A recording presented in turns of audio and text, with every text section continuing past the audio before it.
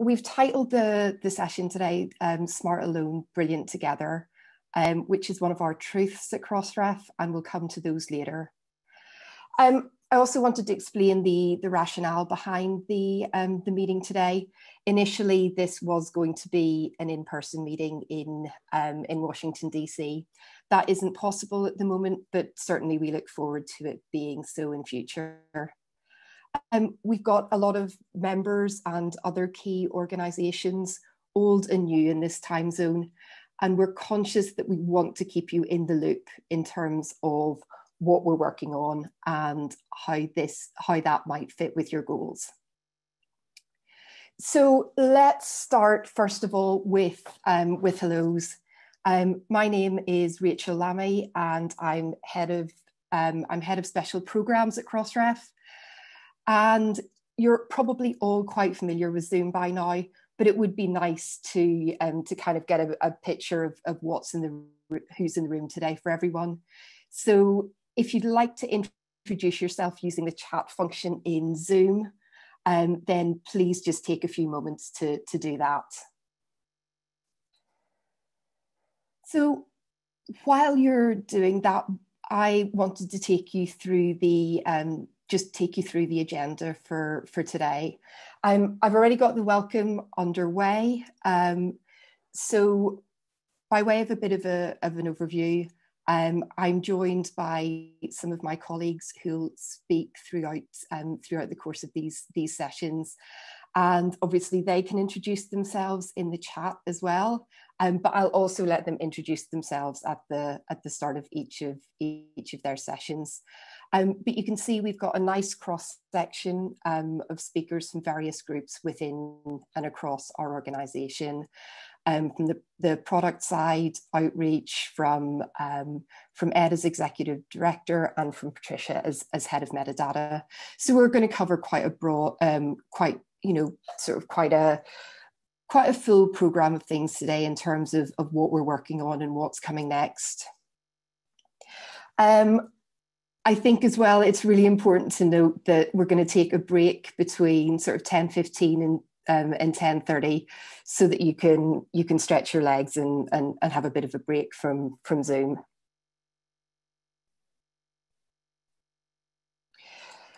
So thank you very much for introducing yourselves. As I said, we've got a nice range from publishers, societies, funders, service providers, submission systems, and more, which is great. And I've already touched on the goals today. Yes, to provide updates on what we're working on, and we'd also like to hear from you as well. As with a lot of these things, I'm going to keep attendees muted during the call just to avoid background noise. But we will have time for questions at the end of each presentation, which we'll moderate, and also kind of a longer Q&A section towards the end of the day. If you do have questions at any time, you can ask those using the Q&A functionality in Zoom. From our perspective, sort of my team have been running quite a few webinars recently. It means that you can see questions. You should be able to upvote questions if someone's asked something that you're interested in, and respond to questions there as well. It does mean that it's a bit easier as well from our side to get kind of a transcript afterwards in case we miss any, and then we can pick them up from that channel. And we're also happy to share slides afterwards. That's some of the that's kind of the initial things covered. But what I'm going to do is I'm going to let Ed start things off to talk about what's been happening at Crossref over the course of what feels like a very busy few years. So Ed, can I pass over to you?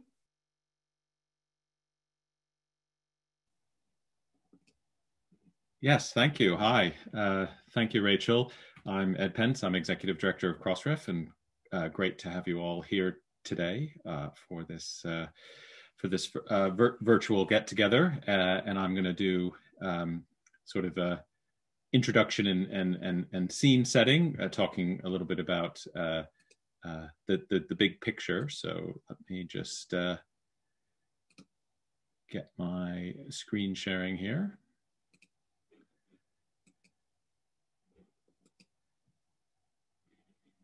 Great. Yep, that's great.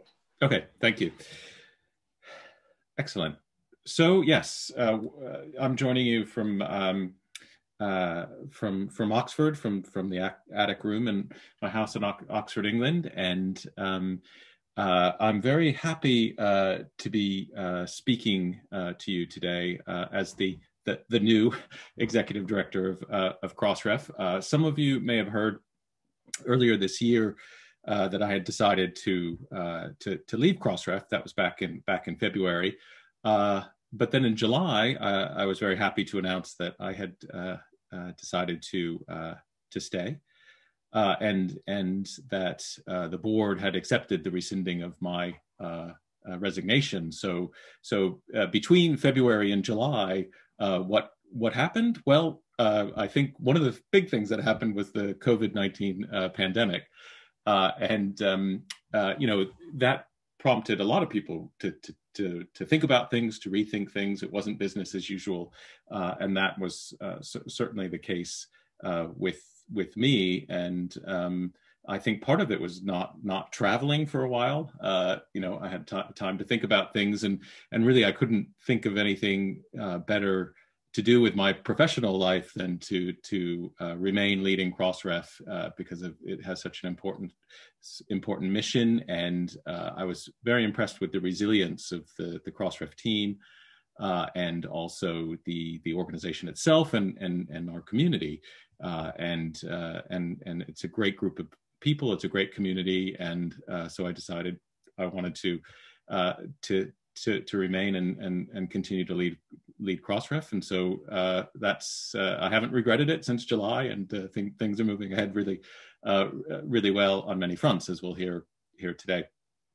And the other thing I'm going to be talking about is that at its July board meeting, the Crossref board passed a number of key strategic resolutions. So I'm going to be talking about those in a few minutes. So just touching on the Crossref staff, you may not be able to see this very clearly, but this is the current Crossref team. You can look on our website for if you want to look at more details, but and we'll make these slides available after the webinar today.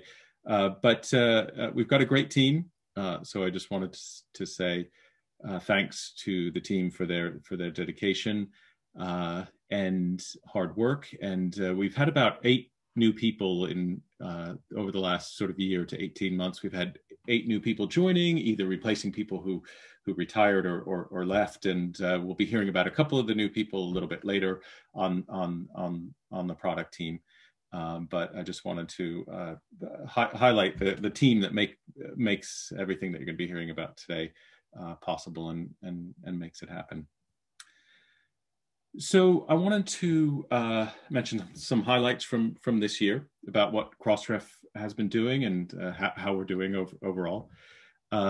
As many other organizations have done, we have been thinking about what we could do to help accelerate research in the light of the pandemic. And so earlier this year, we made a free public data file available with all Crossref's public metadata, so not including closed or limited references.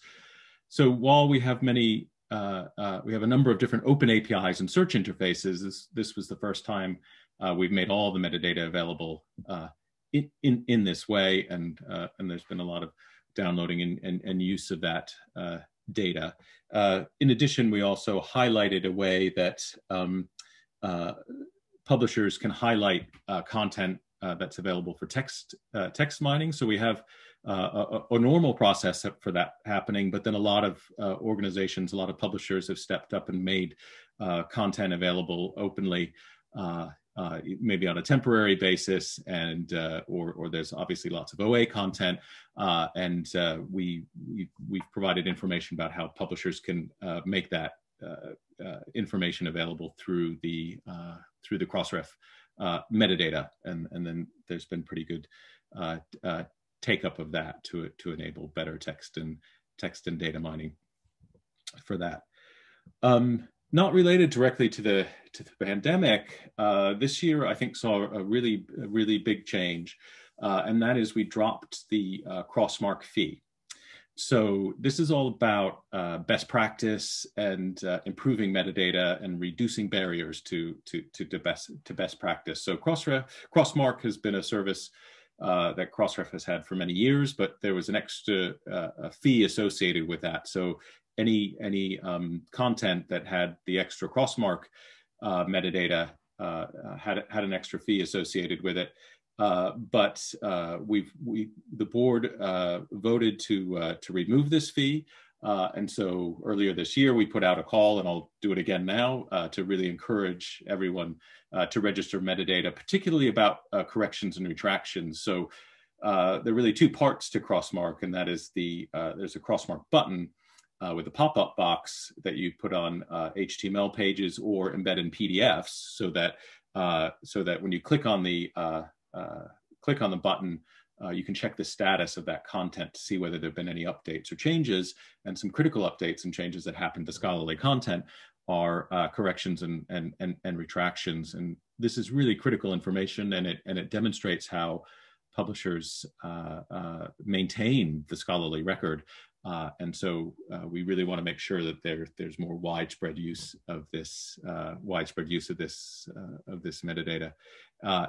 So at the moment, there are just about 5,000 retractions reported via the metadata, and over 76,000 corrections, as well as some other updates. And again, that's all available through the REST API and various other interfaces. So I think this was a very important change, and we'll be hearing from some of the other speakers about many of the other things that are been going on this year. But looking at this issue then of how we're doing, grant identifiers are rolling out, and funders are joining Crossref.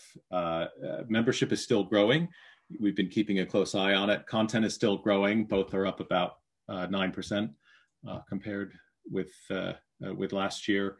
Of course, we've seen a lot of growth with preprints and other type. There's still a lot of publishing going on. We pivoted to virtual events, as you can see here, but we've had many different regional webinars as well, and those have gone really well. And so we're engaging with as many or more people than we have in the past. The staff has moved to 100% working from home, and as part of that, we've always been distributed. We've always had people working from home, but we're now having to rethink how we work, as everybody is. And yeah, it's raising some interesting issues, because we're not just working from home. We're working from home during a pandemic. Kids may be home from school. There may be other stresses and family issues, and so it's can be difficult. But you know, we're getting through it, and we're now thinking about how we communicate. And actually, tomorrow we have a session with the Crossref staff where we're going to get together to meet virtually, because we can't meet face to face, to talk about some of these issues. We're continuing to engage with members and the community as much as we can. We recognize that there's a lot of disruption, and there are going to be there are potential financial problems. And so that all leads us to, you know, we're now starting to work on our budget for next year. There's a lot of uncertainty, but we're just trying to budget as conservatively as possible going forward into the future.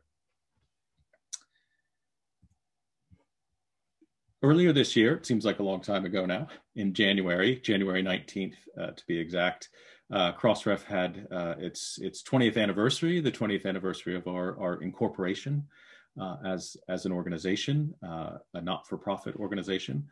And so that was really a time looking forward, but last year in 2019, looking forward to our anniversary, 20th anniversary, prompted a period of reflection, really. And Ginny and I wrote a blog post trying to capture some of this, thinking about who we are, what we do, the value we provide. And so we saw that coming up our 20th anniversary, it was a time for reflection, and we did that, and we did some value research, talked to a lot of our members, and at our annual meeting in Amsterdam in November 2019 at Live 19, we got a lot of really good feedback there about Crossref and what our priorities should be. And one of the interesting questions that came up during that meeting was prompted by Todd Tuller from Wiley, and he said, "Is Crossref a scholarly infrastructure provider or a publisher services organization?" And I think this gets to the heart of some of the issues that we've been discussing for a number of years at Crossref. And first of all, to say that these things aren't mutually exclusive, right? We can do both, but I think what's become clear over the last year is that really Crossref is primarily a scholarly infrastructure provider, and we provide services to our members, many of whom are publishers and organizations who publish, and we do that to further our role, but all in the context of providing open scholarly infrastructure. So I'm going to talk about that a little bit, and then just take us up to the July board motions that kind of address this point about infrastructure. Crossref is sometimes referred to as a trade association. So we have a number of different statuses. So we're incorporated as a legal entity as a New York State not-for-profit. We then are set up through our bylaws as a membership association. So there's one member, one vote, and a membership is open to organizations who produce original scholarly material and content. So that's defined fairly broadly. And there's one member, one vote. And we have tax exempt status with the US government as a 501c6 organization, which is typically a trade association. But the tax exempt status and our nonprofit status does provide an obligation to provide benefit to the broader kind of non-member community as we think about it, the scholarly community where we operate.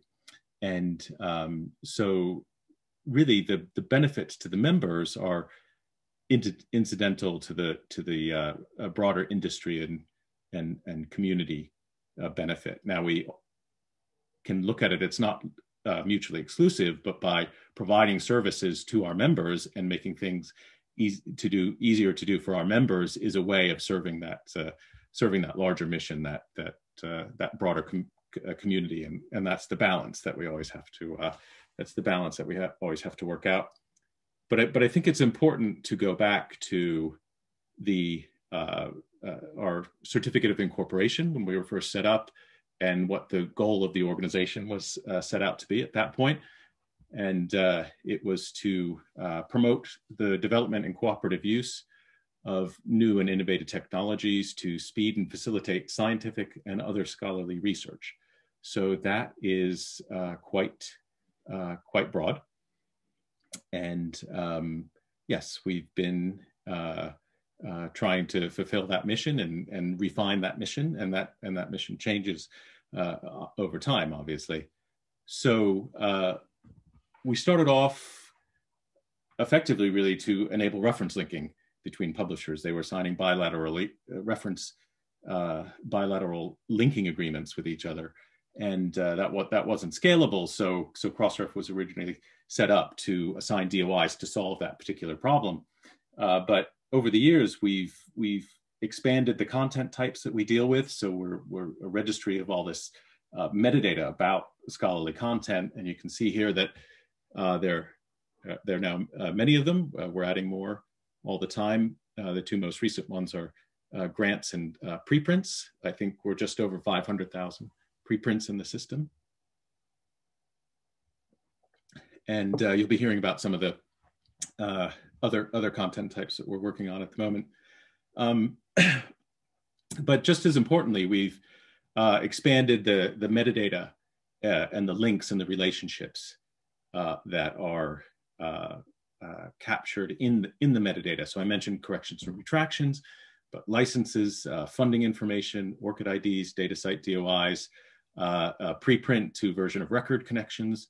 Soon we'll be adding Aurora IDs, organization IDs for affiliations, and we've developed many services over the years with and just recently majorly updated similarity check, but also the REST API, Metadata Plus, and event data, which we'll be hearing about later today as well. So as we've expanded and added services and content, the landscape has changed. And so really that's expanded the role that we have. So we're no longer just about bilateral relationships and efficiency. In linking, the infrastructure is now helping manage multiple and multilateral relationships in a network of other identifiers, metadata, and relationships. And this means we're working much more closely with funders, with research organizations, which are academic institutions, universities, NGOs, researchers themselves, and of course, publishers, and being a point of trying to, and other infrastructure organizations as well, and trying to establish those connections. So it puts us in a very, very interesting space. And the Crossref board was discussing these things over the last year, and in July passed a few motions that are very important and have sort of set us on this some of these discussions that I'm going to talk about now. So the first one was that about Crossref leading an effort to explore with other infrastructure organizations how to improve the scholarly research ecosystem, but also committing Crossref to developing open scholarly infrastructure for the benefit of our members and the wider research community. Sorry, I'll just jump down here. I've pulled out the key bits here. And we're considering operational, governance, technical, product and service issues. So pretty broad look. We want to look at what's going on, talk to other organizations, see what opportunities there are, and see how we can benefit the wider research community by working more closely together. And we set up a strategy committee with the Crossref leadership team and some board members, and actually we're reporting back to the board on Friday, and the board is having a strategic board session via Zoom on Friday to talk about some of these issues. So what's interesting as we look at this is we want to think about, well, what does open infrastructure actually mean? We can go back to 2015 paper and that outlined some of the issues around open scholarly infrastructure, and this has turned out to be a pretty good guide for the issue of open scholarly infrastructure. So it was something that Jeffrey Bilder, who's CTO at Crossref, Jennifer Lin, who at the time was product director at Crossref, and Cameron Nalen, who many of you may know is a well-known academic and researcher and commenter on scholarly communications.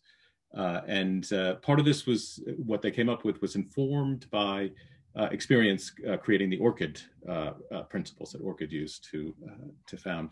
So these are looking at governance, financial sustainability, and community insurance. Now, these are some of these are aspirational. It wasn't expected that everybody would meet all of these, but it's a good guideline, and it's interesting to see for organizations to look and see where they meet these and where they don't meet these.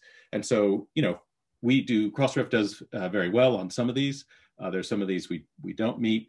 I think we do have broad coverage. We're global. We're stakeholder governed, in the sense that all those organizations who are registering their content with us are members and participate in the governance. But as those organizations have started to expand, and we're talking to some of these other infrastructure organizations, Crossref is still seen as a publisher-led organization, which I would agree with that we are.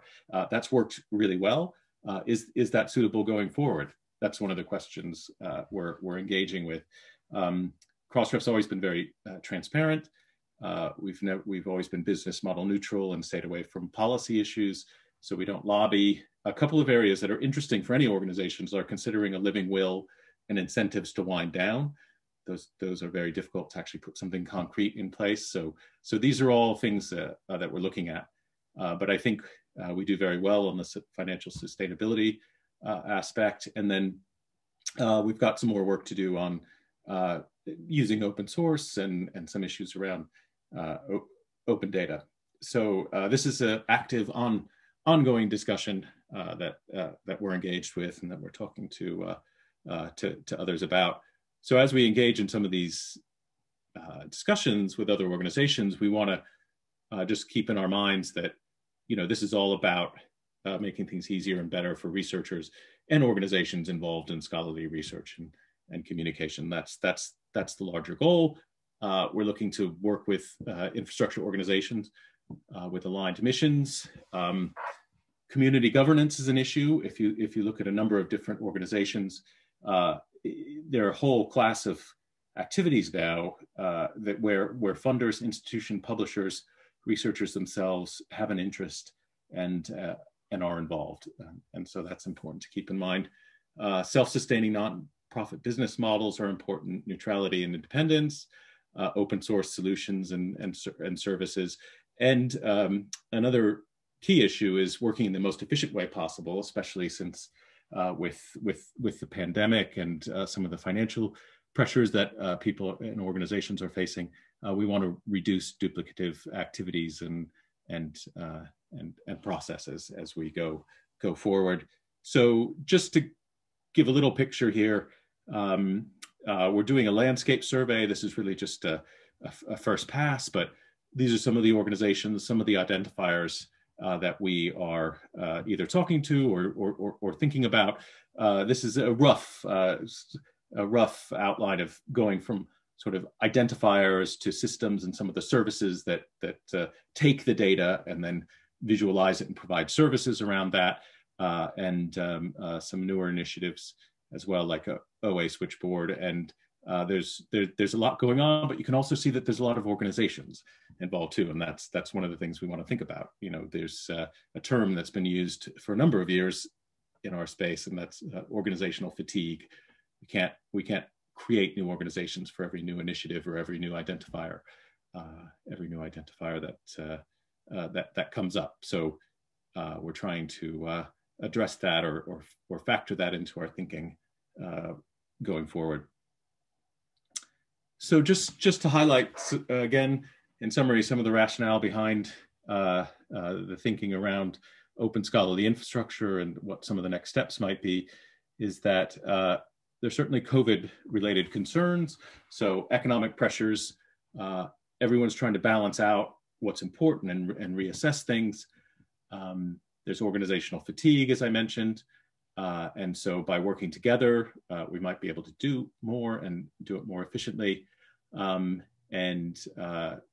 That often there's a common vision among infrastructure organizations who already exist. We do collaborate with many organizations, as you'll hear, but sometimes as we differentiate the organizations, the message gets diluted a little bit.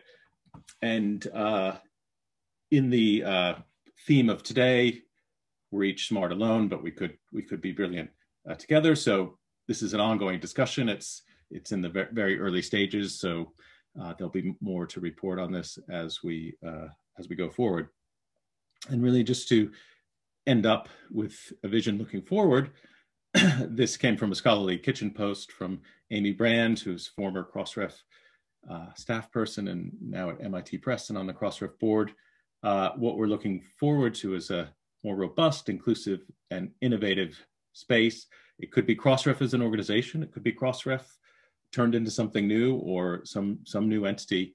But we want to create and sustain core infrastructures for sharing, preserving, and evaluating research information.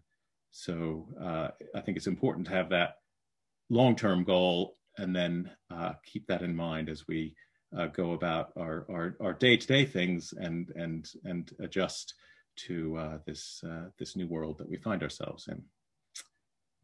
So thank you very much. I think I will stop there.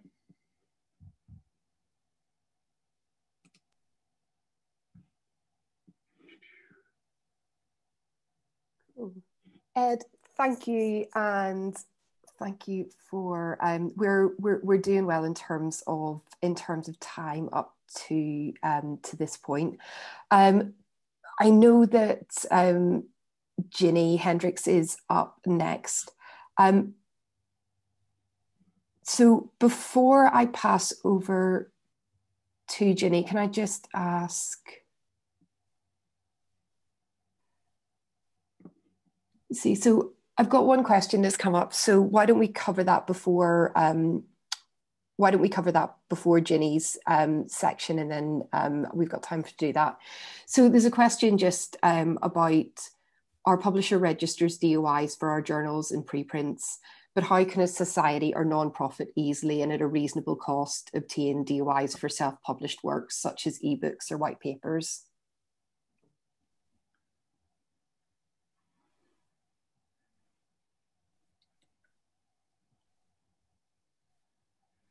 So I guess that's for me.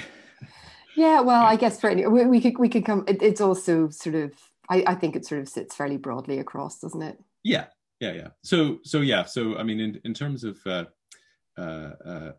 membership that often societies and organizations work through a publisher who publishes the content, or sometimes they act through a service provider as well. So you can an organization can register things directly as well, that they if you have ebooks or white papers. So if you're already participating with the publisher, it shouldn't be very difficult to do the other content as well. And there may be a prefix that they're using for you that you can just reuse. So yeah, if you get in touch with our membership team, they can help get you set up for that, and so your membership might already be covered through participating with that publisher. So, but it'll vary depending on your case. Yeah, I will pass on just the email, the sort of direct email of our membership team as well, because this is the kind of thing I think that they sort of deal with a lot, and trying to find the kind of right fit and the right setup for organizations. So they'll certainly be able to help sort of with your kind of unique circumstance and talk about sort of who you're working with already and what costs might be involved.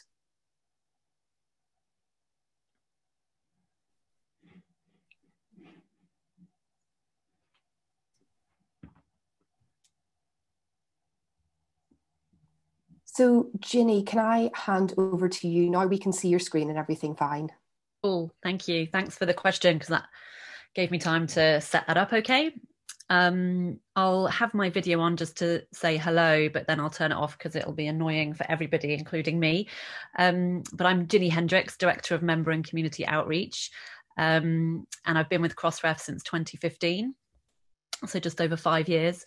And we had the member and community outreach team newly established at that point, and it's grown to quite a large team of around 15 people. And these are some of the areas in which our team operates. And I wanted to just go through that a little bit, because people think of outreach as just membership or just talking to people. And in fact, we're a very, very broad group. We have our head of metadata, Patricia. So we're looking at our strategy for content types, constantly listening to members and users of our metadata to figure out where they're going, where their publishing workflows are going, so that we can plan for that, update our input schema, and look at how that metadata is being used, so that we can update our API. So working really closely with the product team in that area as well. We also have, of course, the membership group, and I'll show a chart just in a minute that shows just how fast our membership is growing. So new applications and onboarding, where it used to be sort of half a person, is now a combination of quite a few people, including outsourced freelance help when needed as well. So we're constantly looking at how we can scale better, automate a lot of these new members being able to join, and helping them along the way, so that we in turn hopefully reduce the burden on our technical support group, which is also in this outreach team, and they're responsible for supporting all of the services. They answer something like 4,000 tickets a month, and there's 3 of them at the moment, and we're also looking to expand that to use outsourced freelance help soon. They also work closely with the product team to kind of escalate any bugs, help them look at what the key issues are for members, and you'll know them if you're a member or a user by name: Isaac, Shane, or Paul. They're known very well to our members, I think, and we've managed to be able to keep to answering questions within about 2 or 3 days at the moment, and hoping to keep to that as we scale up. So on the community outreach side, we run events like this, and that's Susan and Vanessa primarily, with Rosa also on the communications side.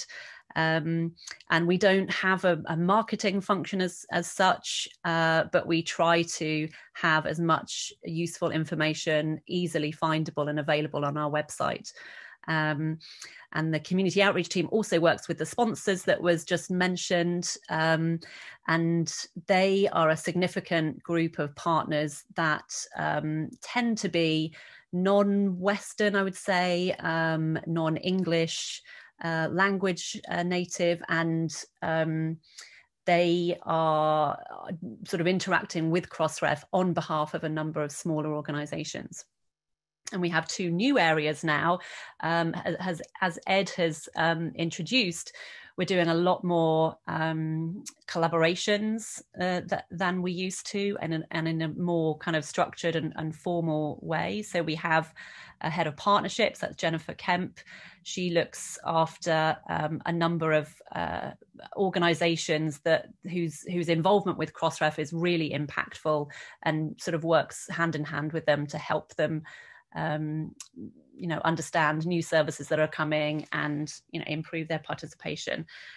She works with the platforms and also the Metadata Plus subscribers, so paying users of our metadata service. And Rachel will probably introduce herself later, and she will talk all about some of our special programs. That's a slightly new area, formerly known as strategic initiatives. Okay, so here are some of it's very brightly colourful, I'm sorry, some of the organisations that we now work with. Of course, when we started, there's that darker grey a bit in the middle that was publishers, and then we saw more societies join, university presses. We started to see, the odd museum or pharmaceutical company join, but they really were outliers. And more the trends have been the last few years to see a lot more library-led publishers and scholar-led publishing joining Crossref.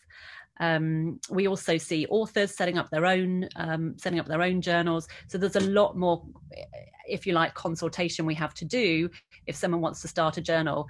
And it's not just about, getting a DOI for their articles. We have to do quite a bit of back and forth so that they understand exactly what their obligations are.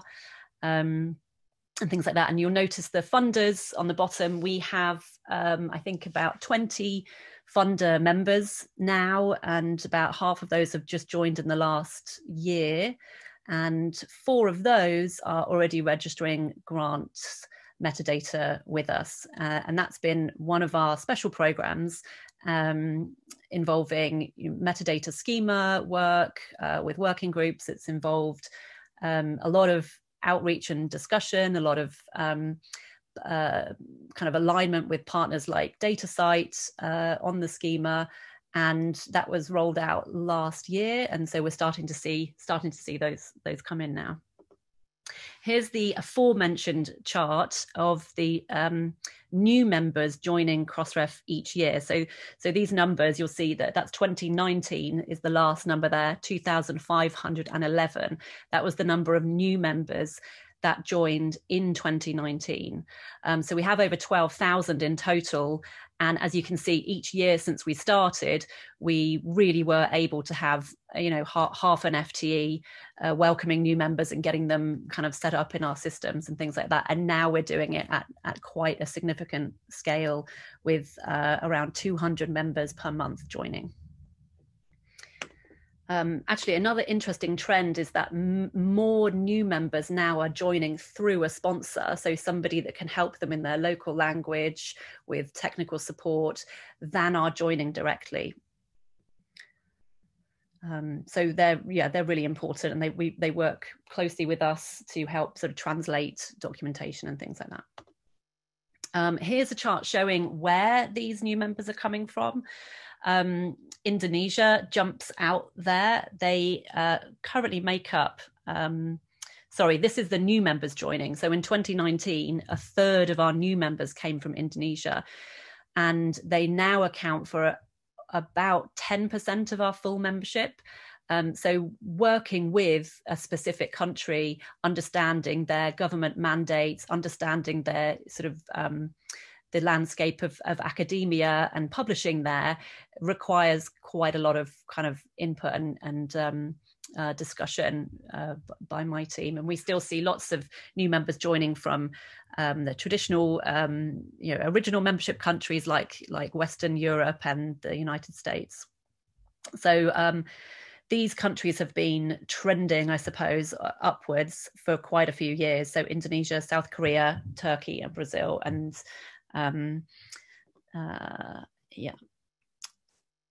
the other trend I don't have a chart for yet, but I might share it on Twitter afterwards, is that most of our members now have around 100 DOIs. So that is now what a typical Crossref member is. It isn't an organization that has even in the thousands of content types, but just 100, and that's even excluding newer members that have just joined in the last year. So a really different profile of Crossref membership than even 5 years ago. So sort of alluding to what Ed was saying earlier about expanding and broadening our governance and looking at how we can move forward, we have had a few nudges in that direction over the years. Recently, in 2017, we updated our mission statement to say that we make research outputs, so not scholarly articles specifically, but research outputs, easy to find, cite, link, assess, and reuse was added. That's a nod to our growing role and importance in distributing the metadata that members register with us for the purposes of distributing to increase discoverability of their work. We also updated the membership definitions in 2018. And so the eligibility now to become a member of Crossref is that you are an organization that produces content. And that's not published content, that's produced, because we didn't want to just limit to text content, for example. And so that's defined as professional and scholarly materials. So that gives us scope in the future to register things like protocols or methods or other sort of objects that are not just outputs but inputs throughout the research process. And more recently, we've also expanded our membership and fees committee, which is sort of a board delegated committee. They look at policies around terms of different services, and they also make recommendations about fees. And that was always just for members, but as of this year we now have a funder, a sponsor, and a platform, as well as publishers, and it's a slightly bigger group as well. So we're going to be able to make decisions and recommendations to the board that are a bit more representative of all of the groups that work with Crossref. And so that was a little bit of a status update of where we are and what's happening with Crossref membership and the community. And I wanted just to take a moment to just talk about that word community, which people use a lot. So we've been starting to think, well, what does that actually mean? And what does it mean for us? And for us, it really is, when you look at the definitions of community, it isn't just a user group or people that use your service. That might be a community of practice, people who are maybe production managers and compile and register XML. That might be a community of practice, and they're sort of like a user group. They are learning how to improve that skill. And I'm not sure they have a passion for XML, but actually you'd be surprised, a lot of them do. But there's also these other aspects of community around sort of kinship, and an attribute of kinship and affinity is that you see high levels of sharing. And that's something that we keep in mind and really want to aspire to at Crossref. And collectivism as well, the concept or the idea that that people will prioritize the benefits for the entire group over the benefits for oneself, for one's own organization. So common values and goals. And this is always a huge balance at Crossref, as Ed mentioned. But we are trying to balance all of those different needs and bring the common values and goals together. Another word we hear a lot and talk about a lot is collaboration. And so what does that really mean for us?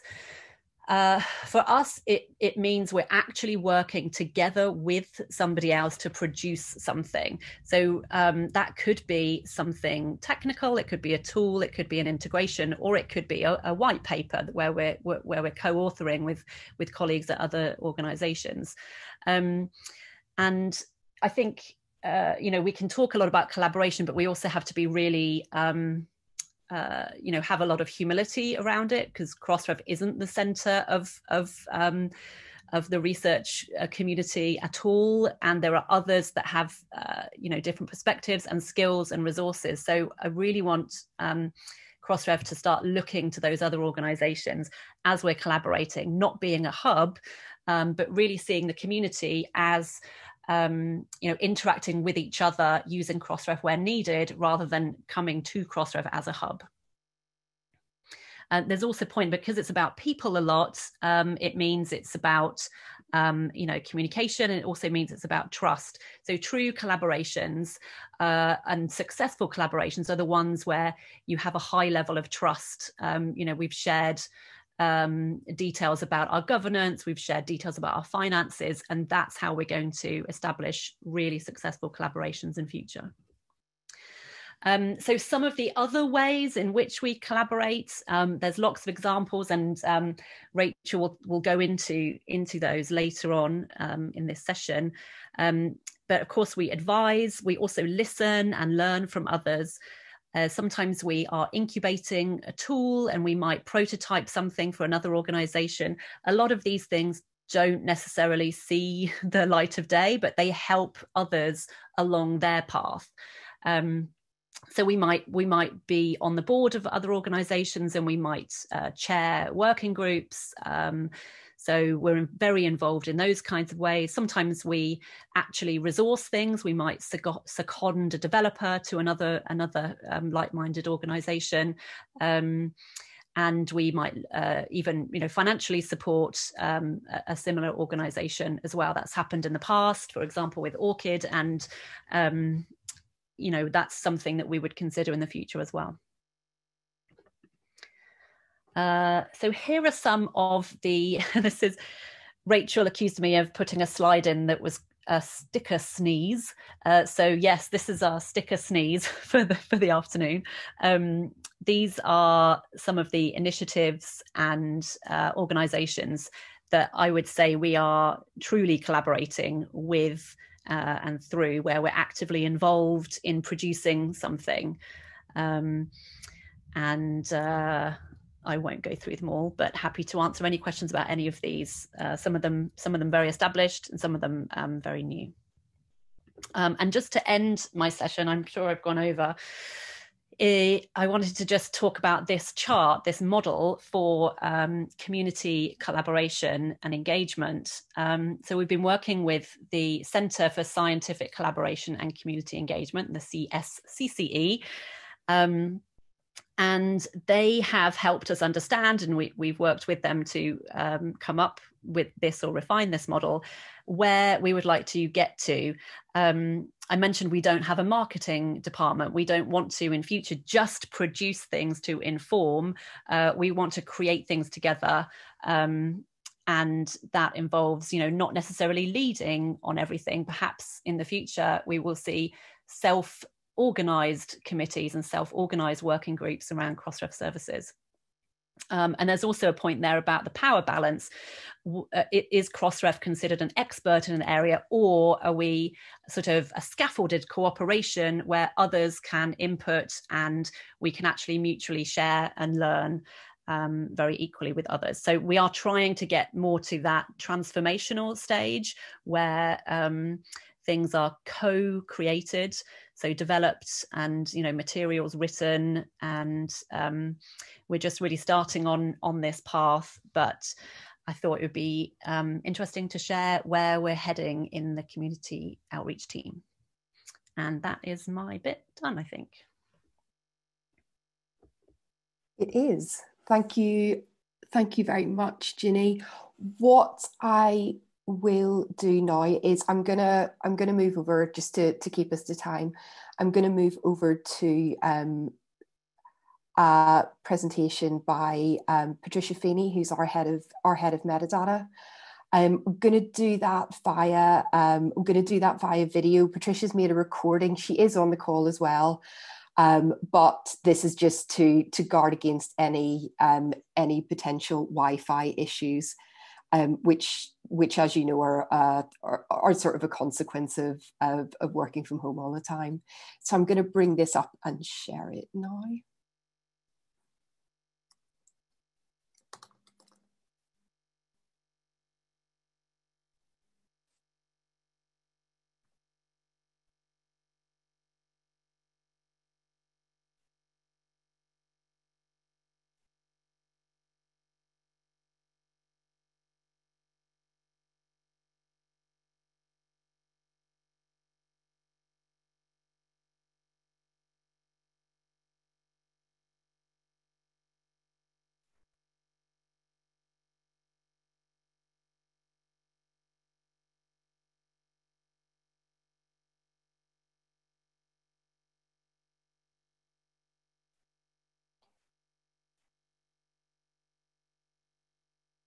Okay, let me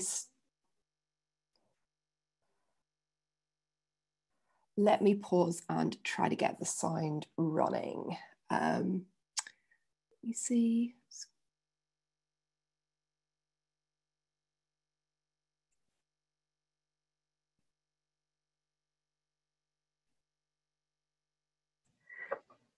Good morning. I'm going to discuss the research nexus. But first, I thought I'd talk a bit about my house. I'm the head of metadata at Crossref, and it's my job to evolve our metadata in a way that makes sense for our community. We're maturing a bit as an organization, and I think about this a lot. Also, like so many of us, I've been spending a lot of time at home, and I think about my house a lot. So I can't help but draw parallels between that and what I do now that I spend so much time at home. We're going to be adding support for new types of metadata and expanding just the scope of what we collect, and that presents a lot of challenges. We have a very complex system that ingests this metadata that's been around for over 20 years, which I think makes it the equivalent of my 120-year-old house. It has good bones and has sheltered families for generations, but it has limitations. The wiring has been upgraded, but has it really been done well? I don't know. It needs better insulation, but to do that the right way, you need to knock down the walls, and that would disrupt our lives in ways that we don't want. So there's a lot to think about. Under our roof at Crossref, we have records for defined sets of content. Many of you are familiar with this. Journals, books, standards, preprints. For many years, we registered mainly articles for our members, plus books and conference proceedings to a lesser degree, but we've been expanding that quite a bit. Comparatively, we have a small number of preprints, but that category is growing quickly.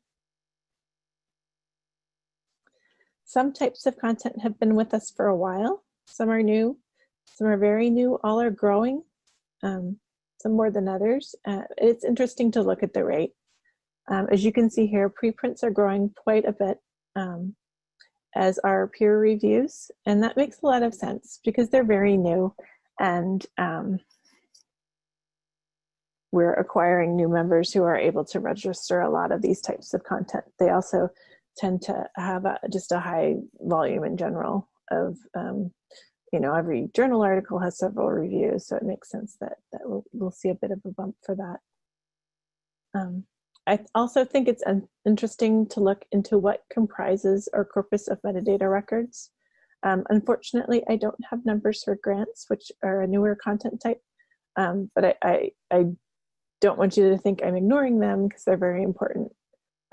Journal articles historically are a very big deal, but they're inching down in total coverage. Books are increasing, but overall, I think it's the breadth of content we support that's making a big difference.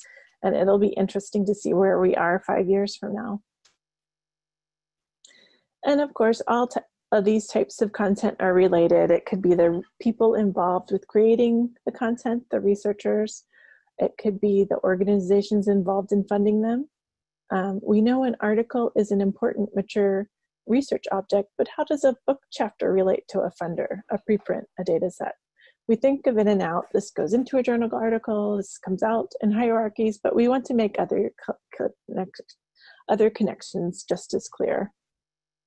These DOI to DOI connections really help us form a research nexus, connecting all of these scattered but related items. We see a ton of materials closely connected to publications, like versions of a publication, reviews, data sets, software packages, protocols, conference posters, and more. And occasionally these items have a direct link to a publication, but rarely are these relationships made available beyond the publisher platform. And when they are available, it's not in a standardized way. So our metadata really has the potential to link within records to create a web of connections from researchers by ORCID IDs, their affiliated organizations, through ROR identifiers, connecting funders, grants, posters, conferences, all linked together in ways that can be easily navigated. And so we're really beginning to make these connections available to the broader research ecosystem, but there's a lot of work to do. When publishers register content for a publication, they can identify the associated scholarly objects directly in the article metadata. We can also increasingly make other connections. We began registering grants over a year ago. This helps connect funders to research objects, but also makes a wealth of funding data machine readable across funders. So for grants, we're collecting information on who's associated with grant-funded projects. We include ORCID IDs and ROR IDs to help cement those connections. We've also worked with our funders to create a taxonomy of funding types that will be refined as we go forward. We'll also soon begin registering identifiers for conferences. This is a joint effort with DataCite. We currently register DOIs for conference proceedings and papers, but we're expanding that to identify conference events themselves. Identification metadata can help with efforts to identify predatory conferences, And we'll also connect events with proceedings, posters, videos, and other conference materials. We're also expanding our metadata schema soon to include affiliation identifiers like ROR, and we'll be accepting other identifiers for contributors, organizations, and within citations. So back to the whole house idea. So we intend to expand the metadata and content we support. How do we do that? This is really essential, much like a kitchen, an important part of any house. Right now, I feel like our kitchen at Crossref has a lot of gadgets, maybe, but maybe not enough ingredients and a poor layout that makes it hard to cook up the best meal. So there are ways we can address this. For example, journal articles are essential, and we collect a lot of article metadata. Many publishers already have comprehensive metadata in JATS, so we need to work more with the JATS standard and make our metadata more compatible, and maybe down the road even accept JATS directly. So instead of, you'd say, adopting their JATS, like you adopt a recipe for a microwave, they can use a stove for their article and metadata like they originally intended. We also make the case for our members. We also really need to make the case to our members to supply more complete metadata. So we want to tap into the work Metadata 2020 has done, and we also want to make the most of other relationships with other persistent identifier organizations. So in your household, if you're really lucky, you can have a nice garden. At Crossref, we want to grow support for wider types of metadata. We have a lot of fertile ground and seedlings waiting to flourish, but we also need to make sure the prep work is done before things can grow the right way. Right now, new things are on our horizon are collecting more information on open access status, data availability statements, accessibility info, and more. We also want to support newer types of content like blogs, posters, and some videos.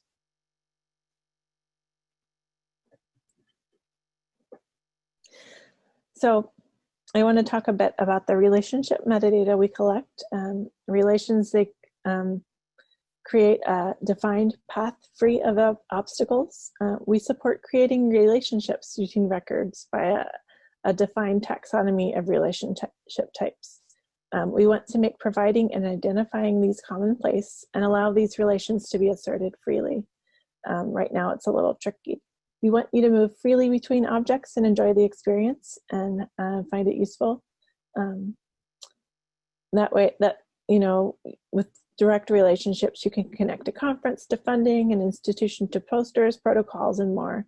Currently, this set of metadata that we collect is small, but it's growing and will continue to grow. If we dig a little deeper into it, these are the top 10 relations we collect.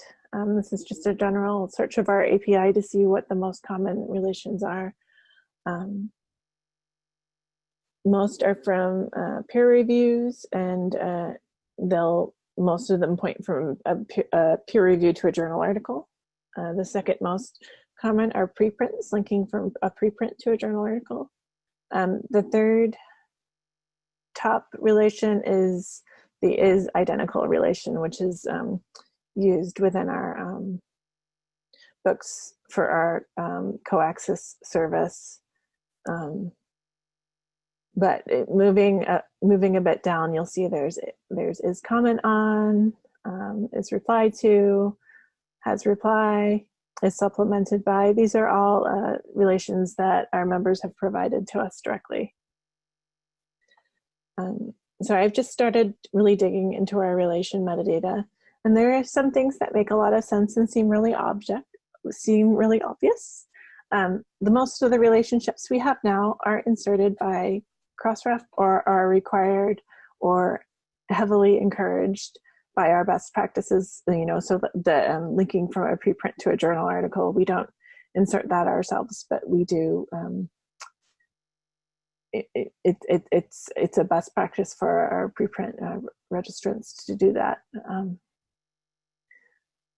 So that means, most relationships are from preprints to journal articles or from reviews to journal articles. And if you dig a little further into the relation metadata, you'll see that the bulk of the relation metadata are provided by a small number of members. So we really hope to grow that in the future and make it easier for people to identify and send these relations to us. Some of the things that don't make a lot of sense, I think the thing that made me scratch my head a bit was that within the relations metadata, data sets have the most relationships. I would think that the most relationships would be within preprints or peer review, but it's actually data sets. And the highest number within data sets is review of, but there's actually quite a wide variety. They actually use within data sets maybe 13 relations, which is more than within other content types. So since it's almost October, I thought I'd finish up by telling you a scary tale of what dwells in Crossref's attic. Like every house, at Crossref, we have a place where we shove things we don't know what to do with. They are there when we need them, but you have to dig for them, and maybe they get damaged if they aren't stored properly. If they aren't fully discoverable, metadata records get neglected, forgotten. They aren't used to their full potential. It can be a really scary place. You don't know what is behind the shadow at the corner of your eye. You don't really know what's going on. It's chaos. It's crazy. Not really. But over the years, data sets and components have become the place to stash something you don't really know what else to do with. They're like our attic. So if someone wants to register something we don't fully support, it gets dumped in data sets, as the metadata is fairly generic. That applies to components as well, because they're flexible. The only requirement for components is that they are a component of something, so they have to be part of a larger object. So they have to be associated with a journal article or a book chapter or something like that. It's not a huge problem numbers-wise. Data sets comprise 1.5% of our total records, components almost 4%, but that's still millions of records that aren't fully realized, and I think they give us an idea of where we need to go in many ways. The big issue with these is that we don't know what they are. This is basically a failure of metadata. Often the metadata registered isn't adequate, and by default the records are identified as data sets or components. So until you actually follow a DOI link, you often can't tell what a data set or component record really is. So I thought I'd look at a few just to illustrate this point. Here's a really good example of something that's been stashed in our attic. This is a case record from a handbook. You can register this sort of thing as a book chapter, so I'm not sure why this is in our attic and not in the whatever part of the house we keep our books in, the library, I guess. So if you look at this DOI in our metadata search interface, it's flagged as a data set. So our metadata users who retrieve books won't find it, and citation formatters won't format it properly. So I rank this as pretty scary. 5 out of 10, or 6 out of 10 actually, because it's registered and it has basic metadata, so it's somewhat useful, but it probably should have been registered as a book. You know, it's basically, it's got its Halloween costume, it's dressed up as something that it isn't. So how scary is this? This would be much better in person, but I could have you raise hands and stuff, but oh well. This is another example. I don't know what it is. I don't know who James C. DeZau is. I have no idea. So I clicked on this link and this is what I found. So I'd say this is one of the scariest records I've seen. Aside from things that were registered in like 2003 and have no titles or whatever, this is pretty scary. I don't know what it is. I don't know what it links to. It's pretty useless. How scary is this record? Well, I'm happy to report that this is not scary at all. This is actually a perfect data set record. It's a data set. The link works. I know these screenshots don't show the full metadata, but the metadata is all there. It's a good thing. Finally, this example is an example of a component record. A component, as I mentioned, is part of a whole. So if you want to assign a DOI to a figure or a table or supplemental material or a demo associated with the paper, you can register it as a component. You can't tell from the metadata we display, but this object is a figure within a journal article, so someone can use this DOI to cite this figure directly. So that's a good thing. So I've rated this as both good and bad because the publisher is registering figures according to what we allow and recommend, but our support doesn't really extend to what we need in the present day. Components work for figures and tables if you don't want to make them more discoverable or don't need to, but a lot of materials that we formerly regarded as supplemental to a journal article may benefit from being more discoverable. As we know, research isn't just journal articles. So a demo, software, video was created by researchers to present their research, but it really, we'd like it to step out and be more part of the research nexus than just hiding behind a journal article and relying on kind of secondary discovery. So to sum that up, there's nothing really scary in our ethic. We just need to clean it up and make it work. We want to take steps towards figuring out what is being registered, figuring out what needs to be registered, and how we can best register everything, how we can make this work for our members.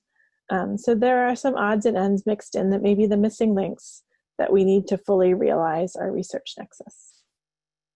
So I hope, hopefully we'll have more information out soon about this research nexus idea. Thank you. Okay, so I think we've come up to 10:30. Brian, I can see your screen clearly. Everything looks well. So I think with the aim of kind of keeping to the agenda and keeping to time, we'll start the second session now. So Brian, who's our Director of Product, is going to talk about some of the work that his team's been doing at Crossref over the past little while. All yours. Great, thanks Rachel. Hello everyone. As Rachel said, I'm Brian Vickery, Director of Product at Crossref. Quite a lot has changed in the product team in the last year. I haven't included myself on this slide, but I joined Crossref back in August last year. The team was just 3 at that point in time, and I set about hiring a couple of new and very talented people. Martin will talk to you a little bit later on, but Sarah Bowman joined the team from the Centre for Open Science, where she was working on some very complex workflows and led a large kind of UI UX redesign of some of the services there, which makes her perfect for what I will talk about in a second to do with content registration. Martin joined us where he was an open access publisher at MDPI. He's based in Germany, and he has a very strong background in preprints. He launched a preprint server with MDPI. I should have said Sarah is based in the East Coast of the US. So Martin's looking after things that we've termed scholarly impact. So our event data service, Cited By, the tool that a lot of you use to understand the citation impact of your work. He's also looking after distributed usage logging, and because of his background and preprints. Kirsty Meddings has been at Crossref for a long time. She's well known to many of you. She's looked after many products in her time, but she's currently looking after what we've called scholarly stewardship. So the tools and services that our members use to steward their content over time, including similarity check, Crossmark, which we've heard quite a bit about already, participation reports, which I know you all love your own participation report, and you love looking at other members' participation reports. There's a lot of work for us to do there. She also looks after the tools we have for multiple resolution of DOIs and for co-access, predominantly for books. And she looks after our funder registry as well. She's based here in the UK with me. Rakesh is also in the UK. He's our UX and UI designer. He's doing quite a lot of work at the moment on something I've put in quotes as the admin center. I know this is being recorded, but don't hold me to that. I'll try and explain what that is in a minute. And Patrick is based on the West Coast of the US, and he looks after all of the metadata retrieval options. So all of the Crossref retrieval APIs, Crossref metadata plus service, and things like Orchid auto update. So given the team is relatively new, we joined up with the technology team from the beginning. They were involved in a very large knowledge transfer project last year because the previous technology director was retiring at the end of 2019. And so we joined forces with them to really understand, to take the time to understand and document everything that Crossref does, or at least the things that we can find that aren't in the attic.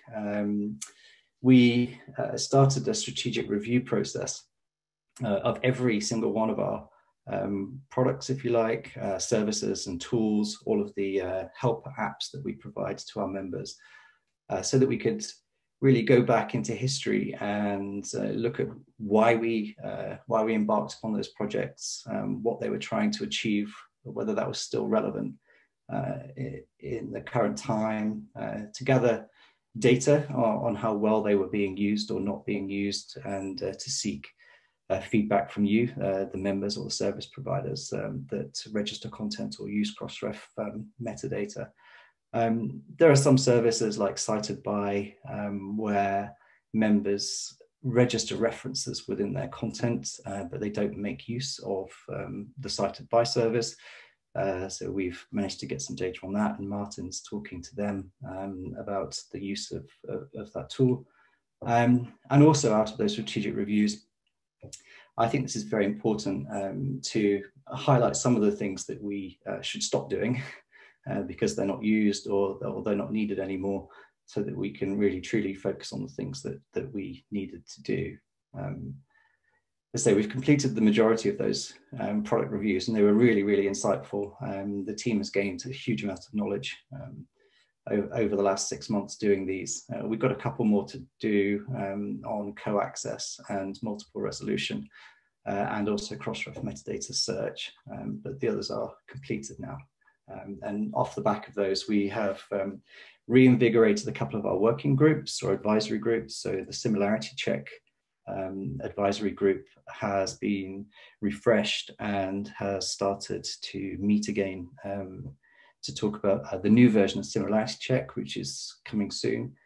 We also refreshed the advisory group for the distributed usage logging project. More on that on a bit in a few minutes. And we've really started to take an outcomes-driven approach to product prioritization. So looking at the things that would be most impactful for our members. Patrick has kind of formally taken on our Scrum Master role, if you like. 50% of his time now is managing that process, and he's really improved the sprint planning and sprint delivery processes. So I think we're starting to make some really great progress around that. And of course, everything we do at the moment is to make it easier and more efficient for our members to work with Crossref, to register the highest quality metadata they can, so that becomes useful for those that want to retrieve and consume that metadata. In terms of simplifying our existing services, and I haven't put any screenshots on this because I don't want to promise things or overpromise things, but out of that research, we understood that we provide a lot of reports, different types of reports to our members on what they're registering with us, what they're linking together, and what is failing and not working properly. We have title lists where they can see volumes and issues and the number of DOIs registered against those and look for gaps. we have a lot of interfaces, so 5 or 6 different mechanisms for registering metadata. Not all of them are in sync with one another, so you can achieve different things using different mechanisms. We have a lot of helper apps, such as the simple text query, where you can match references and then add them to your metadata. And all of that leads to quite a lot of support requests. I think Ginny mentioned this earlier on. It's about 4,000 requests a month. The team of 3 there is dealing with, and some of those are because members can't do what they want to do themselves, and they need to contact staff at Crossref to be able to do that. The idea is that we're planning for a new admin center, which will bring the reports, the interfaces and apps into a unified Crossref experience.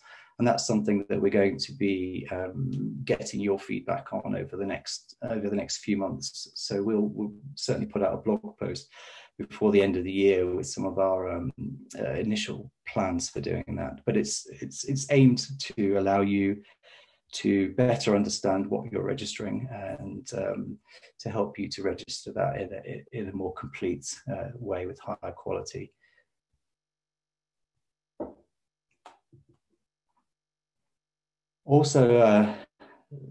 to do with simplifying services, I guess, is this, we've evolved our support for text and data mining. So back in 2014, we kicked off a project to support members and researchers with text and data mining requests, and that had 2 main parts to it. The first was collecting in the metadata full text links for text and data mining, as well as the licenses associated with that. And we have 38 million works at Crossref at the moment, which have both the text and data mining link and a text and data mining license, which is fantastic. And that's contributed by more than 700. That's contributed by more than 700 of our members. And we continue to encourage all of our members to include those links and licensing information to allow researchers to know what's available and what the licensing conditions are for that. I think Ed mentioned that earlier in the year, driven really by COVID, but I guess it's relevant to any disaster or pandemic or major issue. A lot of our members want to either permanently or temporarily make content available free to read. We worked very quickly, I think back in April, to make that possible. So a member can include a free to read element in the access indicators section of their metadata. And then researchers can find that information through the APIs. 85,000 works, pieces of content have been marked as free to read in that short period of time, which is really great. The other part of our support for text and data mining was called a TDM click-through service. Basically, it was a registry of text and data mining licenses that a researcher could log in with their ORCID ID and accept those additional licenses that our members were making available, and then receive a token, and they would use that token in their API calls to gain access to the content. A lot has changed with text and data mining in the last few years, not least the UK and EU copyright exceptions for text and data mining, but also because members have really improved the methods and mechanisms they make available to researchers for text and data mining. As part of the strategic review of our projects, text and data mining click-through service came up as only having 2 publishers taking part. So there are just 2 licenses there for researchers to accept, and just 300 tokens over the 5 or 6 years of the life of the project. And so at the end of this year, we're going to sunset this service, still maintaining our support for text and data mining through the through the text and data mining links and licensing information, but sunsetting the click-through service because it simply didn't meet the needs. in terms of improving metadata, I think abstracts has already come up today as one of the key areas. Last week at the OASPA conference, the Initiative for Open Abstracts was launched. This is an initiative which is calling on publishers to make abstracts openly available by registering them in Crossref, so that they can be retrieved by researchers and others through the APIs. Just to give you some kind of day one statistics, there are abstracts for around 6 to 7% of all works, with a publication date stretching back to the start of time. For journal articles, that's 8.5%, and we can imagine that that's where a lot of the abstracts will be. For journal articles with a publication date of 2020, already 24% of the works, the journal articles, have an abstract associated with them. And if you are a publisher member of Crossref, you can view your participation report and see how well you are doing. And if you're interested if you don't have abstracts or there are gaps, then you can update that through your usual content registration mechanism. Contact the I4OA group if you're interested in joining up as a signatory. The other things which are coming up to do with improving metadata, I think Patricia's already mentioned the schema changes that we hope to make available by the end of this year will support organization identifiers through RAW, and also improved support for contributors through credit, plus some other things as well. And another initiative that we're planning, and the more our metadata is consumed, retrieved, the more eyes there are on that metadata, and the process for spotting and fixing incorrect metadata or problems with that metadata is a little bit patchy. So we're starting the groundwork at the moment to develop a mechanism, a tool for better handling that metadata feedback. So a user would be able to enter their feedback to say what was wrong with a piece of metadata, and Crossref would then manage that toing and froing handshake, if you like, with the publisher, with the member, to try to get that corrected. In terms of improving our services, our APIs serve more than 600 million requests a month, and that's continuing to grow. We've had a project for around a year now to migrate from Solr to Elasticsearch to address some scalability and extensibility challenges that we have with serving that many requests. And that's meant that we've had a code freeze on the API. That means that you can't currently find grant information, for example, through the Crossref REST API. I'm really pleased to say that we've made fantastic progress on this over the last couple of months, and we're hoping that this will also be switched over. The new API will be in place before the end of this year, and we've deliberately designed it, built it in such a way that it is feature parity with the old Solr REST API, so that the queries that researchers and users already have in place will continue to work. So once that's done before the end of the year, then we'll add in support for the content types which are currently missing from the API.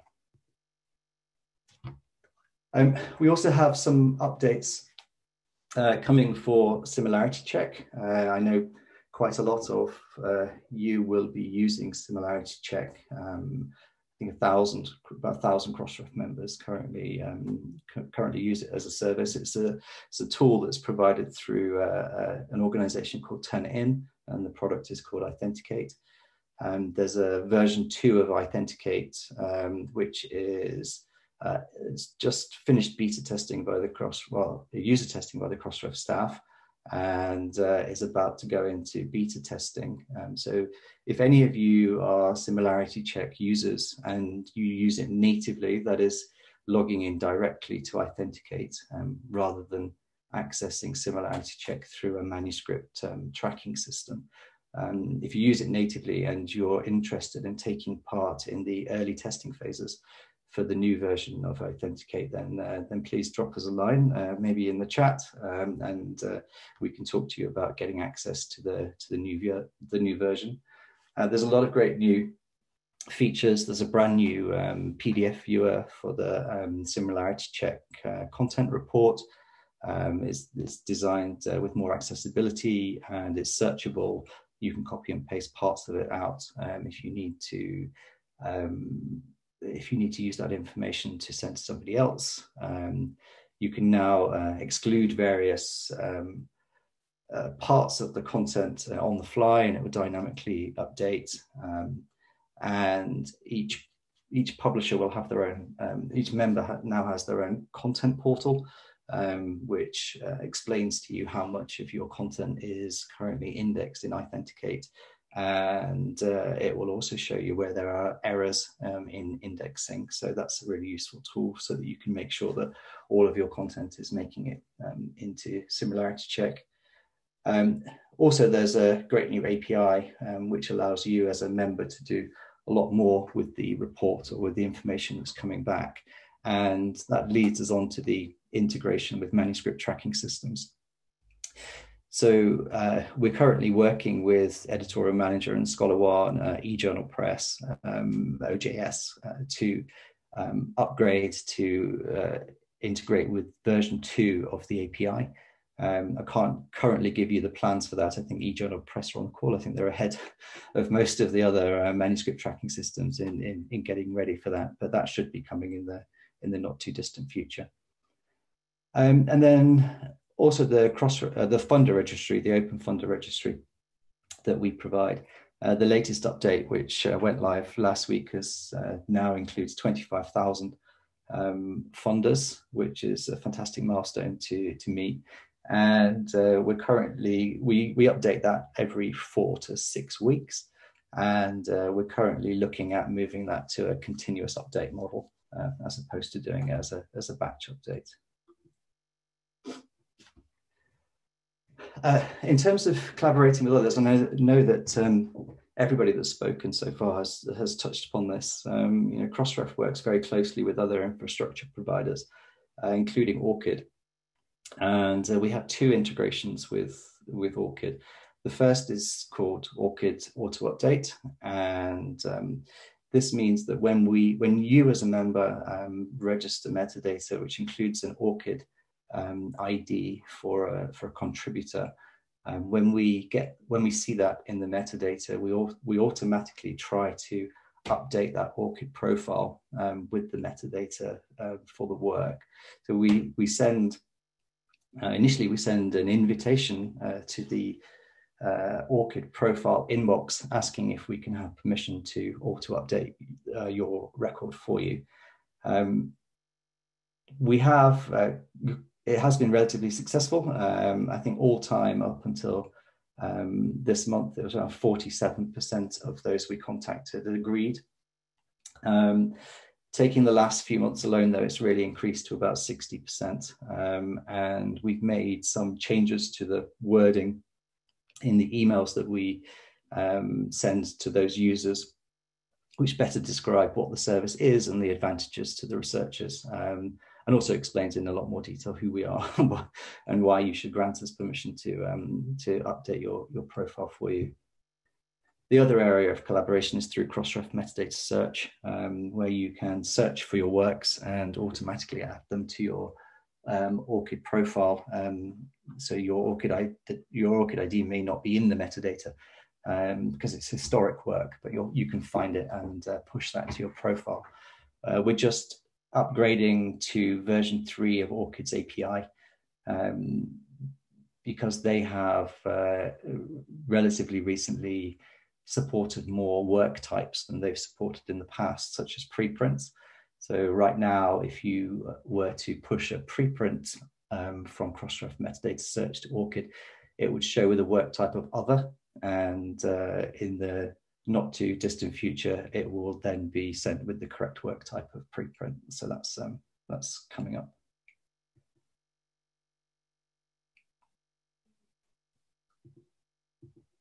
I think I might have jumped past some slides. Hold on. Here we go. Something I think which will be really useful, and I know that Ed has mentioned this already, we've made some fee changes this year to encourage greater participation. Ed mentioned the crossmark fees, which have been removed. And that means since we removed the fee for registering crossmark metadata, the number of works with some crossmark metadata associated with them has increased to around 13 million.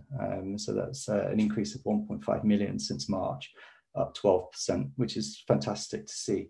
And the number of members taking part in that has doubled in that time. That basically means that work has the metadata for a policy page. It has a URL for a policy page at the publisher's site, which explains your policy on changes to those to work items. It doesn't necessarily mean that anything has happened to that work. It simply means that the crossmark button will work, and it will say that the current work you're looking at is current. 150,000 works of those 13 million have got some kind of update associated with them. And that has grown by 12% since March as well. I think around 70 or 80,000 of those are marked as correction, followed by things like with retraction and withdrawal. The other thing which we're doing now, actually, probably today, is removing fees for two key relations that Patricia mentioned a few minutes ago. The first of those is version of, and the other is translation of. And an example, I saw that some people were commenting in the chat earlier on about the ability to, I think it was John from American Political Science Association, versions of preprints. And I think this is really, really important. A preprint might go through many, many versions as the work gets improved. Each of those versions should have a separate DOI associated with it so that it can be cited correctly. So from now, if a preprint server owner registers versions of that preprint, then they won't be charged for those registration fees of the additional versions of that preprint. And similarly with translation, I think that that's becoming increasingly important as we look to support a multilingual future, provided that the translated work is registered by the same member as the original work. It will no longer incur a separate registration fee. The other thing that we are, and Martin might pick up on this, or maybe not, but we're extending the peer review content type to be able to be a peer review of other works. So right now, a peer review has to be associated with a journal article DOI. Very soon, we will support peer reviews being related to other content types, including preprints. There is provision in the peer review schema for community comment, and that's what we will expect to be being used there for preprints.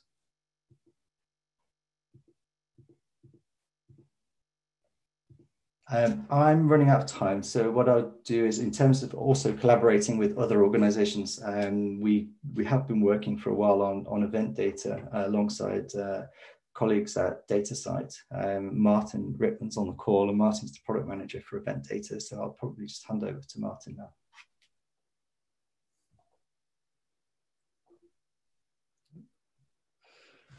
Yeah, hello. Thanks, Brian, and hello to everyone. It's really nice to be able to join you today. So yeah, I'm going to talk briefly about event data, and I mean, you're all familiar with one of the aims of Crossref, which is to link things together, to link scholarly work together. And if someone submits metadata for an article, it has a bibliography, and it cites another article, then we can join those two things together and we create a citation. And we've been, collecting citations for a very long time. But as as you know, things happen in different places around the web these days. So articles are mentioned either by their DOI or with a link to the publisher landing page.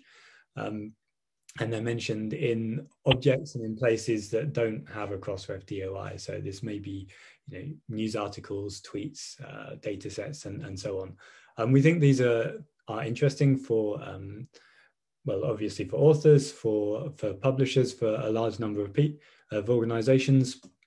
And so we've been collecting these together as events. And making the database of events freely available to query via an API.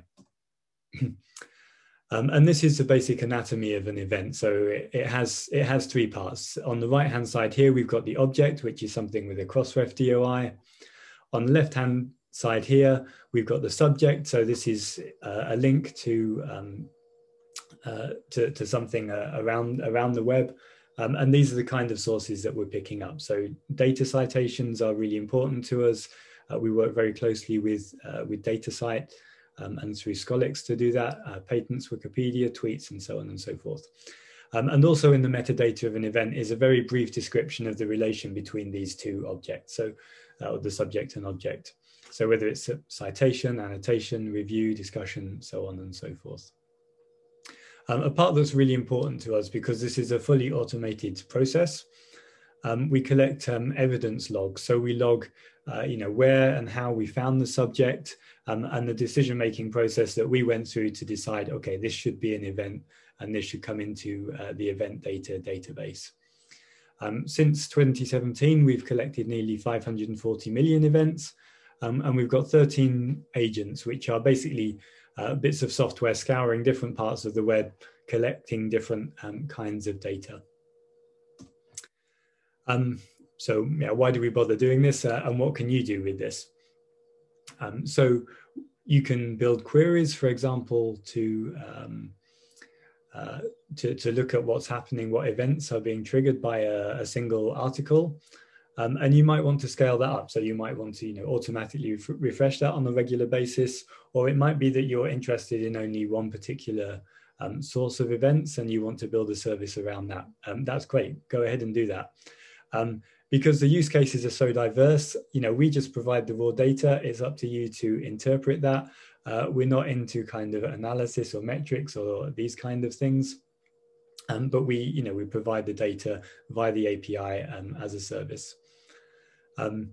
Please get in touch if you have ideas or questions. My email address is there, and there's just a few examples on the right here of where event data has been put into practice. So as I said, we work very closely with DataCite around data citations. Bibliometric researchers are very interested in this kind of data. Impact of research outputs is an obvious use case that publishers are very interested in. And there are other organizations that gather information about scholarly publishing that also use the data. So we will continue collecting the data, making it freely available via the API. We provide support and documentation, and we're very keen to get in touch with organizations who would like to use event data.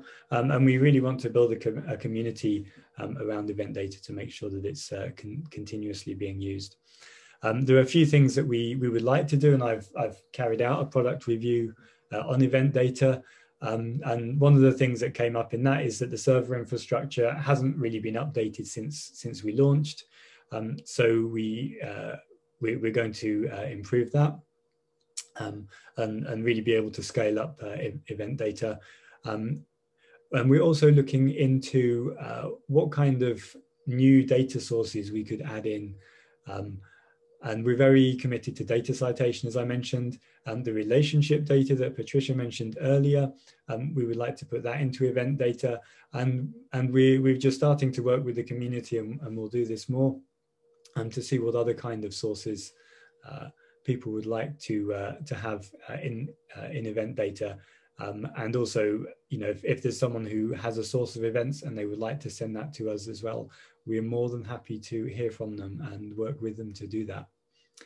And with that, I think I can hand back over to Brian or Rachel to continue. Marty, can you just put the next slide up, and then I can quickly finish off. Yeah, I guess this is just the wrap-up slide from the product team. We are working hard to finalize the migration of the REST API to the new Elasticsearch version, followed by exposing grant information. That's one of the things that people have wanted to see. Schema updates as well to support raw and credit. And thank you to those that have commented about similarity check testing for us. That's fantastic. We'll contact you outside of the meeting. The only other thing which is on here which we haven't talked about is the introduction of user credentials. That is providing greater support for individuals to be able to log into Crossref systems and perform tasks on behalf of their organization. So that's something that we're working hard on right now, which will improve auditability and things like that. So we'll have more on that in the coming month.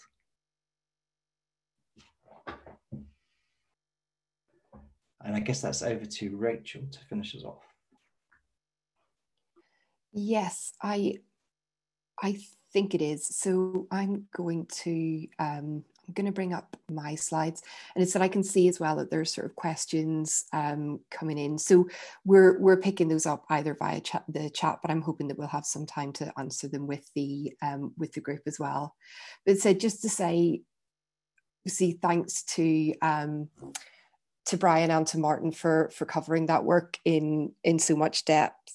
I think it really just speaks to the breadth of what the different communities working with Crossref want, and I think the many kind of ways that we need to resource their needs as well.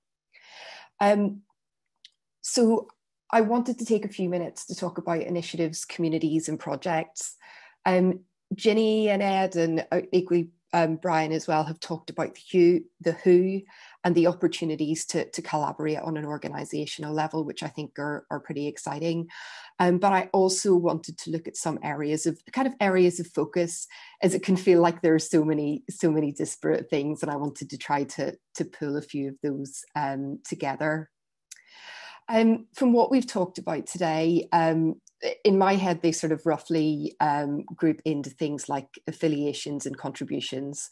So it said being able to collect raw IDs, adding credit information to the schema is going to help us support the collection and dissemination of information on who worked on the research and how, and to help institutions report on the outputs of their researchers, because we know that that's such a manual process at present. And obviously this intersects very well with the ORCID auto update and the work that we do with ORCID. I think the identifier ecosystem concerns projects like Freya, which is a European funded project, and we've participated in that over the last 3 years. That involves other organisations, again, like DataCite, the British Library, Science and Technology Facilities Council, CERN, and also ARDC in Australia and DONS in the Netherlands. So a broad group looking at how to extend the infrastructure for persistent identifiers as a core component of open research, yes, in the EU, but also globally. And that's looking where our identifiers can intersect, how they can interoperate, and I think how they can support research. Data sharing and citation has come up on a number of occasions, and that includes the work that that Martin's explained very clearly that we're doing in event data, and we also co-chair the Scholix RDA group. I think there was a question again in the a question about how we work with work with event data. So we do have a Scholix endpoint for event data. So the content that comes from data sites, so citations from data site DOIs to Crossref DOIs, and going the other way, is already available via a Scholix endpoint for event data. But the work that Martin was talking about in terms of making the service more reliable and pulling in relationship metadata is only going to strengthen the richness of data that we're able to make available for anyone who's interested in using this information in the Scholix format. We're also participating in Make Data Count to support them in their work, to help with the implementation of data citation practices, help publishers with that, by working obviously in conjunction with our publisher members and societies to help support other work around data usage and citation behaviours, just because these differ so much from from behaviour around journal articles, and also sort of based on the principles of open data in this area. And then finally, metadata and standards. Is that I genuinely will always bow to Patricia on this subject, but she's been working with the JATS for R group, with Force 11 on data and software citation, and also on our schema. And as I said, we've already mentioned that related to this are initiatives around metadata, like Metadata 2020, and I'd probably class the initiative for open access, open abstracts in that as well. And I said, and combining those, those kind of key areas with, as Jenny mentioned, the international nature of our membership, just sort of points to a kind of, I guess, those tensions that Ed was talking to in terms of how we're able to resource and support lots of different members, but equally, I guess, the opportunities that we have to be able to listen and get input from lots of different member types in different organizations in different parts of the world, and the things that they're trying to do, because sometimes there are a lot of similarities, but sometimes there can be differences that then we can try to take account of.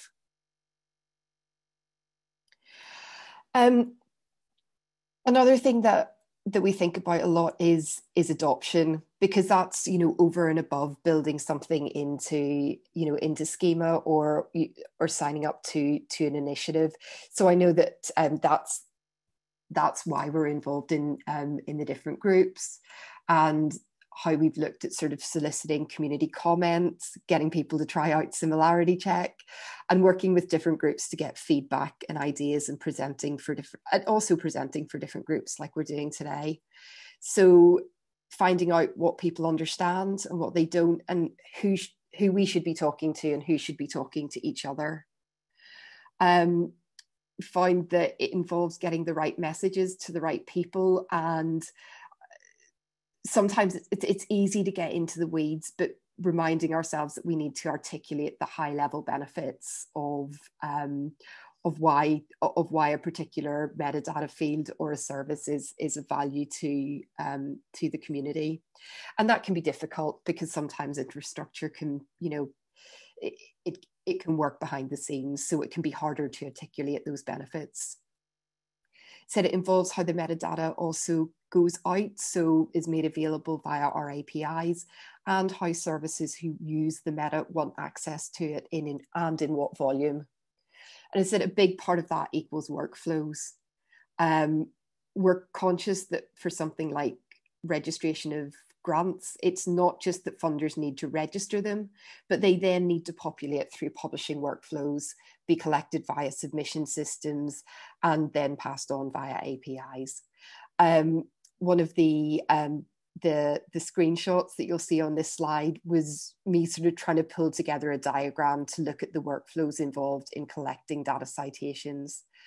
And that also pulls in the work of community groups to identify gaps, stakeholders, and to prompt advocacy around services and initiatives. And also the capacity to be able to support services after launch, and continued support and development and evolution. Again, the nice thing about the schema, for example, is that it can evolve over time. So so that certainly helps us be reactive to different demands. Ginny had mentioned that we've been supplementing our live in-person events with sessions like these, and Vanessa and Susan do great work supported by our ambassadors to provide educational webinars for our members in Russia, Ukraine, Indonesia, Brazil, South America, and in other Spanish-speaking countries. And we've also started to point people to a community forum to start to support open discussions in different languages, which again, our ambassadors and other community members are helping with. So helping people get support in, an open way rather than lots of one-to-one queries. And as I said, that's why we asked you to take the time to come along today. So making sure that people know what we're working on, and also get an idea of your questions and what you're interested in as well.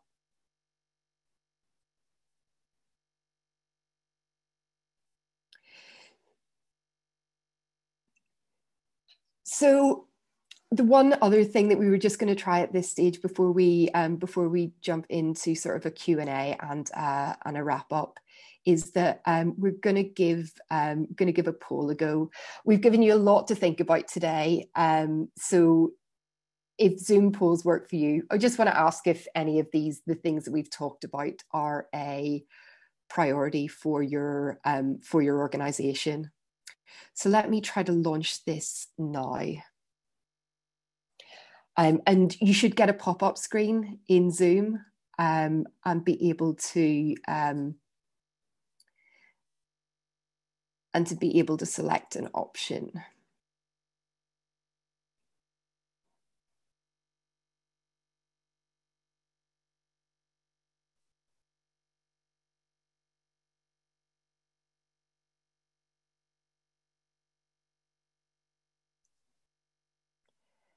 Yeah, maybe panelists aren't allowed to vote. Ginny, if you have a strong preference, you can put it in the chat. And equally, as said, if the things that are priority for you aren't appearing here, then said just type them in. Lots to choose from.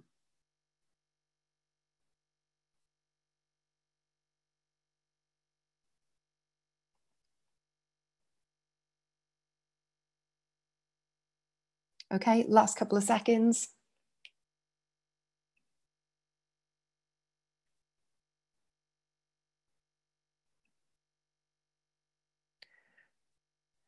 Okay, and then that should be sharing the results. So general improvements to metadata have come out on top. Patricia will be happy that the attics of metadata are going to be cleaned out. It said, and then good support for work around funding, linking funding to publish outputs, data citation, and ROAR.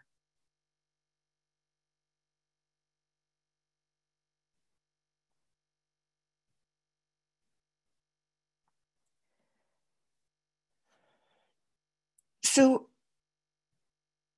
I'm going to just give a couple of minutes before we wrap up to any Q&A. If there's anything said, I know that my colleagues have been doing a great job of answering things in the chat as they've come up.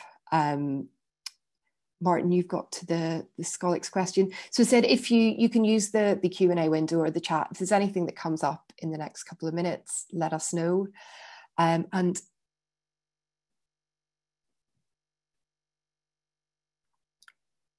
if not, Ed, I'm going to also hand screen sharing back to you just to cover, again, talking about sort of in terms of community involvement, our upcoming board elections, etc.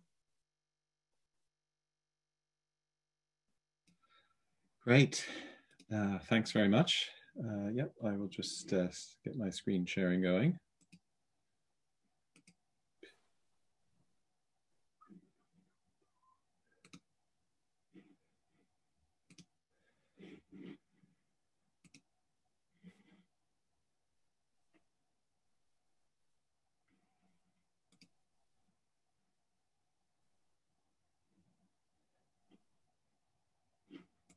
Okay.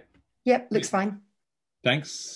Thanks very much, and thanks for all the questions, and thanks for all the presentations. I think if there are more questions, please definitely ask them.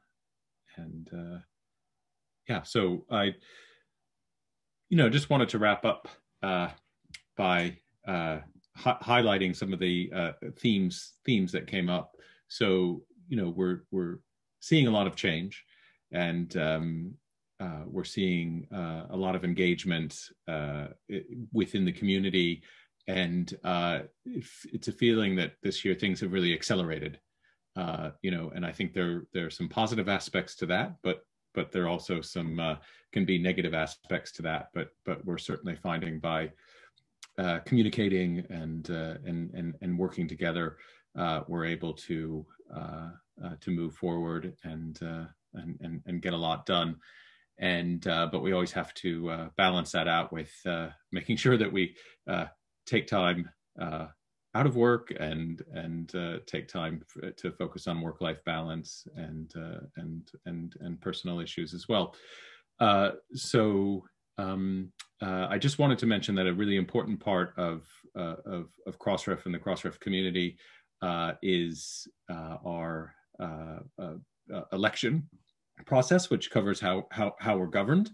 So we just put a blog post about this, but just to highlight that it's election season in more ways than one. It's not it is this election season, but that's not the election that I'm talking about. But it's the Crossref election season. So we have the slate of candidates for the election. So each Crossref member has a voting contact. They'll be contacted and emailed tomorrow, I believe, with the link for voting online in the election. The election will run up through our virtual live 20 annual meeting, which is going to be November 10th. And again, there'll be more information about that in the next couple of days. But we've got a great slate of candidates for the election. And the way the election works now is that there are roughly, the board is split in between mid-size and small organizations and large organizations defined on the membership tier, to make sure that we have a balance of representation from across the membership on the board. And so you can see here that we've got 5 candidates for the 4 seats, for the 4 small seats that are up for election, small or mid-sized, and then 3 candidates for the 2 large seats. Now, in different years, there are different number of seats available. It's a 16-member board, so we roughly try to keep it in balance, 8 and 8 of these, the 2 different categories. But the nominating committee had over 70 expressions of interest and did a really thorough process looking at a number of different factors to ensure diversity in terms of geography, type of organizations, and other issues as well. Comparing the seats that were up for election, of course, with bringing in the new people on the board. And so there's some existing board members who are restanding, but that process will be getting underway on Thursday.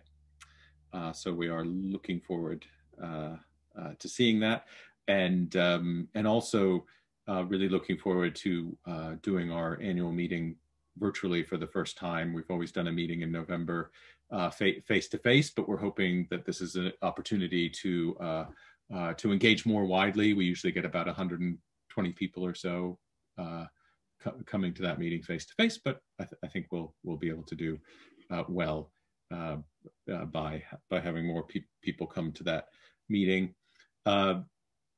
Please feel free to reach out to any of us. And also, there are a number of different ways that you can keep in touch. We've got a blog where we regularly post many different Crossref staff post there. We also have a developing community forum, so please check that out. And we're hoping that that can become a forum where members also interact with each other. So we're going to be taking a look at that as well. And support at crossref.org is always great. We've had a really great series of webinars and AMAs, Ask Me Anything sessions. Those have been going really well. And as I said, you've heard about some of the working and advisory groups, so there's information on those on the website, so please get in touch about those. And also, yeah, our annual meeting coming up on the 10th of November, and yeah, more information will be available about that soon. So I think I will just wrap up by saying that we're always happy for people to get in touch. Thanks for coming today. Happy to stay around if anybody has any further questions. But barring any further questions, I'll just say look out for ROAR. Start planning now to add ROAR IDs to your metadata. Participate in Crossmark corrections and retractions, and getting that metadata in is really important. And then we look forward to your continuing support as we improve our various services and really try to keep improving what we're doing.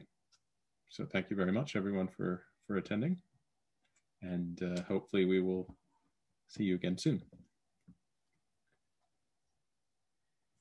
And thank you very much, Rachel, for moderating and taking us through today.